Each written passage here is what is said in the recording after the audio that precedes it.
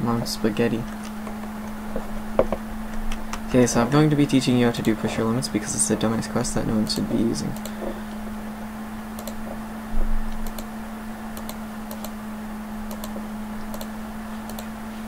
How retarded am I?